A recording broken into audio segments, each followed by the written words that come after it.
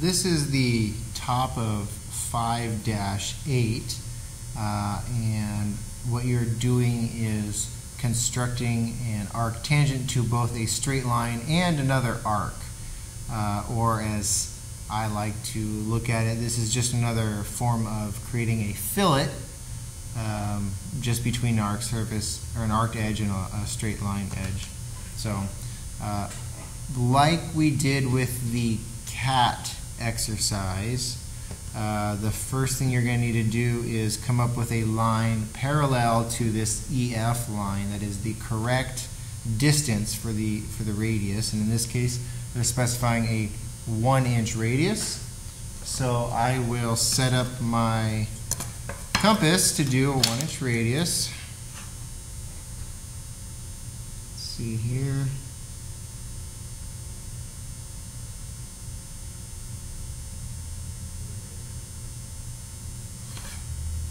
And then we just pick 2 points on the line, make some nice arcs like that, and then we have something to reference to make a parallel line that is exactly 1 inch away from line EF.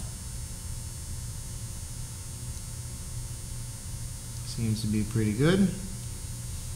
And then for the arc, the arc is actually easier than this parallel line, because what you do is you just pick any point on the arc. Let's say over here, you put the origin on the perimeter.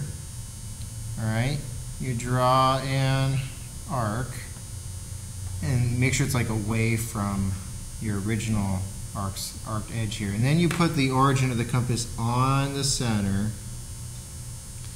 and then you adjust your compass to the maximum of whatever you get here. Okay?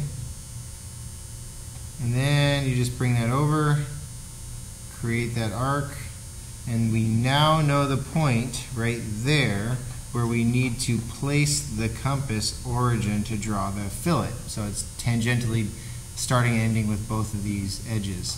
I just need to adjust it back to that exactly 1-inch radius, otherwise this won't work.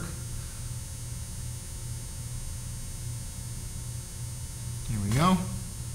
Place it on exactly that intersection point right there. Yeah.